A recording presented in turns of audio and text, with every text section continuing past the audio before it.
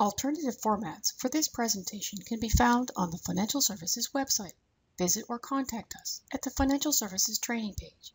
Email us at finance.training@queensu.ca or give us a call at 613-533-2050. The University's Audited Financial Statements. In this tutorial, topics will include an overview of Queen's financial statements, Queen's financial statement preparation, year-end adjustments, and the different reports in the audited financial statements. Part 1, an overview of Queen's financial statements. The University's audited financial statements are prepared in accordance with Canadian accounting standards for not-for-profit organizations. Under these accounting standards, the financial results of the University are presented on a consolidated basis and present an overall accounting of the financial results and financial position of the institution as a whole. Conversely, university budgets and internal reporting are prepared using the concepts of fund accounting. Under fund accounting, activities of the institution are segregated by fund to enhance accountability and control of funds. These funds include the operating and non-credit funds, the ancillary operations fund, research funds, the capital fund, trust and endowments, and agency funds. The Board of Trustees is responsible for ensuring that the administration fulfills its responsibilities for financial reporting and is ultimately responsible for reviewing and approving the consolidated financial statements. The Board carries out its responsibility for review of the consolidated financial statements principally through the Audit and Risk Committee. The Audit and Risk Committee meets with the administration as well as the internal and the external auditors to discuss the results of audit examinations and financial reporting matters and to satisfy itself that each party is properly discharging its responsibilities. The majority of the members of the Audit and Risk Committee are not officers or employees of the university. The internal and external auditors have full access to the Audit and Risk Committee with and without the presence of the administration. The external auditors are appointed by the Board of Trustees. The external auditors' report outlines the scope of their audit and their opinion on the presentation of the information included in the consolidated financial statements. The external auditor's main responsibility is to express an opinion on the university's consolidated financial statements based on their audit. They conduct their audit in accordance with Canadian generally accepted auditing standards. Those standards require that they comply with ethical requirements and plan and perform the audit to obtain reasonable assurance about whether the consolidated financial statements are accurate. Part 2, Queen's financial statement preparation. Who's involved in the preparation of the financial statements? A total of 5 financial reporting staff, 3 general accounting staff, 3 research accounting staff, departments and finance business officers provide supporting documentation, all reviewed by senior finance leadership. Who approves the financial statements? The Board of Trustees on the recommendation of Audit and Risk Committee. How much time is spent preparing the financial statements? Preparation, 1 month. Review and revising files, 3 weeks. External audit, 3 weeks. This slide shows the overall process involved in producing the audited financial statements from the interim testing, which starts in March, to the presentation to the Audit and Risk Committee in August. We can see here interim testing begins in March, followed by year-end communications information requested from business officers and departments. GL closes, working paper preparation begins in April. Final year-end entries are made in May, entities consolidated in May, working papers are reviewed in June. The final financial statements are prepared in June, external audit in July, and the Audit and Risk Committee material prepared and presented in August. Part 3, Year-End Adjustments. To ensure accurate financial results, all revenue and expenses pertaining to the current year must be recorded in the University General Ledger by April 30th. Departments run their operations on a cash basis. That is, they account for revenue only when the money is received and account for expenses only when the money is paid out. However, the financial statements must be prepared on an accrual basis. The accrual method accounts for revenue when it's earned and expenses goods and services when they are incurred.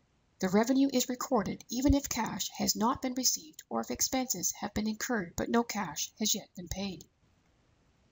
Accrued liabilities is defined as expenses incurred by the university before April 30th, but the invoice has not been recorded by financial services as of that date. Deferred revenue is defined as revenue that has been received and deposited before April 30th, but pertains to an event or program occurring after April 30th. Unrecorded receivables means work or service that has been performed by Queens before April 30th, but has not been invoiced to a party external to Queens until after April 30th. In other words, revenue is expected to be received after year-end relates to the work or service provided before year-end. A materiality threshold is set each year by financial services. What this means is if total accrued liabilities, total deferred revenue, or total unrecorded receivables is equal to or greater than the materiality threshold, then year-end adjustments must be entered in the general ledger. The journal entries are recorded centrally by financial services as of April 30th, based on information received from the business officers. Part 4. The different reports in the audited financial statements. The different reports include Management Commentary, Statement of Administrative Responsibility, Independent Auditor's Report. Financial statements include Consolidated Statement of Financial Position, Consolidated Statement of Operations, Consolidated Statement of Changes in Net Assets, Consolidated Statement of Cash Flows, and Notes to the financial statements. The purpose of the management commentary is to provide an overview of the fiscal year and a discussion of critical issues facing the university. Information included in the commentary would include progress on significant capital projects, updates on any fundraising campaigns, as well as an overview of the changes in revenues, such as tuition fees and operating grants, and expenses like compensation and benefits for the fiscal year.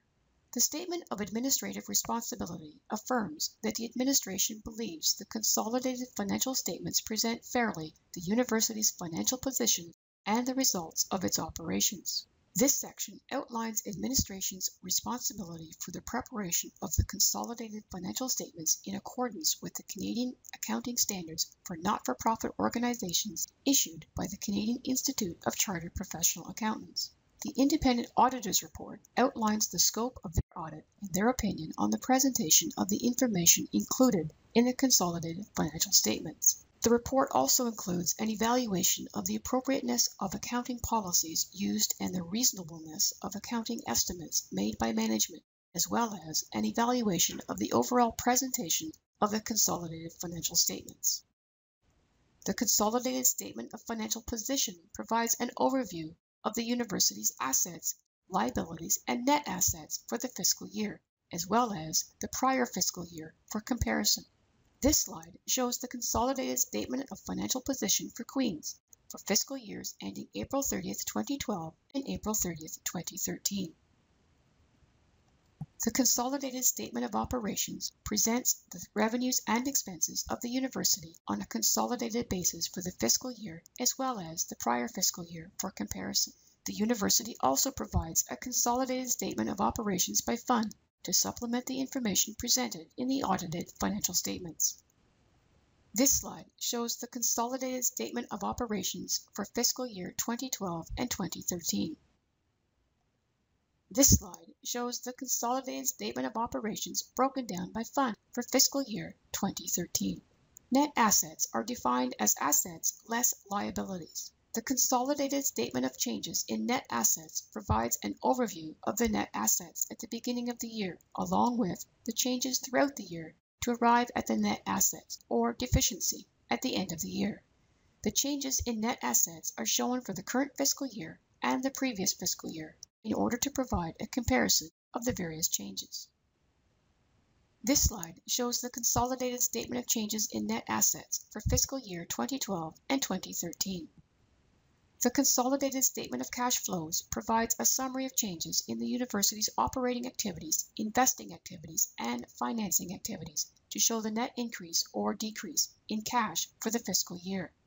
The cash flows are shown for the current fiscal year and the previous fiscal year in order to provide a comparison of the various changes. This slide shows the Consolidated Statement of Cash Flows for fiscal years 2012 and 2013.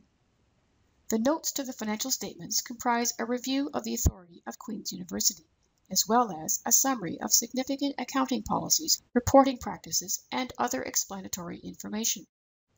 Examples of these significant accounting policies would include those related to capital assets, amortization, revenue recognition, and employee benefit plans.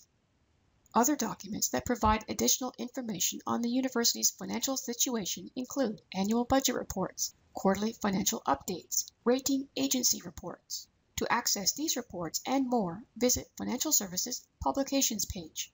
How may we help you today? If you have questions, give us a call at 613-533-2050. Email us at finance@queensu.ca or visit the Financial Services website. We are located at 207 Stewart Street. Hours of operation are Monday through Friday, 8 a.m. to 4 p.m. This concludes our tutorial. To learn more or to review additional training resources and video tutorials, visit the Financial Services training page.